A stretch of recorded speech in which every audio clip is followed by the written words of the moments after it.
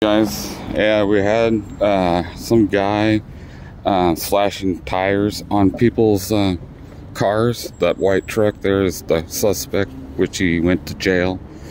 Yeah, a couple of cops, they were up to at least 5 cop cars. But anyways, pretty scary. But anyways, yeah, I mean, most of the cars were employees. Most of the cars were employees. There's one person or one co-worker. All 4 tires were slashed.